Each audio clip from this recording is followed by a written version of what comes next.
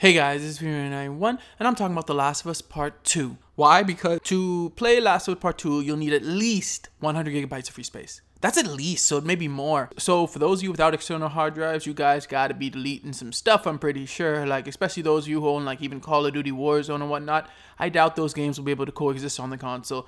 Because at least 100 gigabytes, it's just a lot for a game. Yes, I know that Last of Us does technically have multiplayer, at least the first one did. I'm not sure about the second one, but I doubt most of that is multiplayer. I'm pretty sure most of that is to the massive single-player world that we're probably going to see. That's a lot for a game that is predominantly single-player, because you expect that with the bigger games like Call of Duty, because those are predominantly multiplayer, but this one is mostly going to be single-player, but perhaps that's just how big and vast the single-player story is, and that's a good thing. If you have to have that much space for a mostly single-player game, perhaps that just tells you how much content they put into the single player. So this is good news.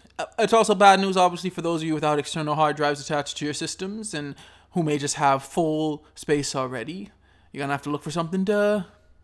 But I'm sure you guys will be able to find something to delete, at least while you play the single player. Maybe you guys aren't even interested in multiplayer and just want to play through The Last of Us Part 2 single player, and maybe right after you're done with that single player story, you may be deleting the game. I don't know, but tell me what you guys think about The Last of Us requiring at least 100 gigabytes of hard drive space. Thanks for watching. Remember to like, share, and subscribe, and may God bless you all.